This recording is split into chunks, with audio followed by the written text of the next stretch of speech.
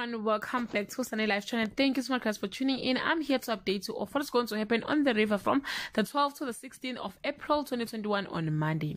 Trouble continued to brew in the Tikana house as Zweli act out, and chickens finally comes home to roast for Cobra on Tuesday. Lindiwe watches the man he loves spiral out of control while things become increasingly intense in the Mokoena household on Wednesday. The Tikana children are left speechless by the devastation Zweli has brought into the house.